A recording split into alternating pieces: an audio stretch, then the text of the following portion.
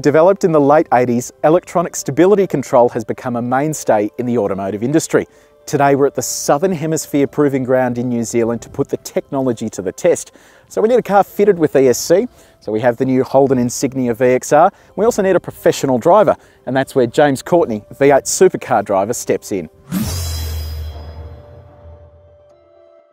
James, today we're going to take the Holden Insignia VXR, we're going to turn off all stability control programs, and I'm going to get you to punt it into those witches' hats in an emergency lane change. And the whole idea is for you to show us how good you are at controlling the car in these uncontrollable conditions. And then we'll try it again with it on so everyone can see just how well it works. Now, we don't have much ice in Australia or snowy conditions, so this is designed to really test the car at its limits. Do you reckon you're up for it? I'll give it a crack. All right, let's give it a shot.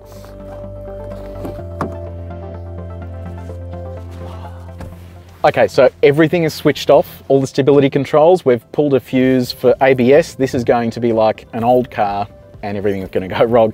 So this is a controlled environment and this is a worst case scenario. So I want you to get to about 70 k's an hour and even try getting there's try and avoid killing us, please. God, this is much scarier than it looks.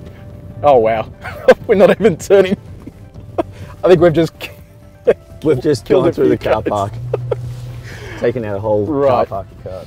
I think we need to give that another shot this time with everything back on. Okay, so let's try this again. We're going to switch everything back on, and now the stability control system is going to manage it all. So when you start doing your swerve, the nannies are going to kick in, they'll brake individually, each wheel, and it will keep you going in the correct direction. So hopefully this time around we'll find that the car doesn't kill anything. So let's give it a shot. Back up to 70 and then try your hardest to make it stay straight.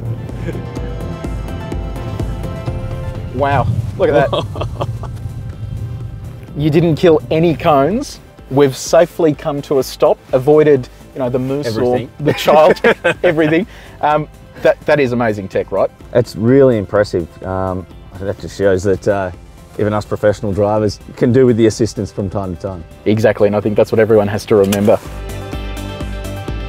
It's not hard to see why ESC is now mandatory on all new cars and SUVs sold in Australia from November 2013. As you saw over there, this technology could one day save your life. So if you're in the market for a used car, make sure it comes with this life-saving technology.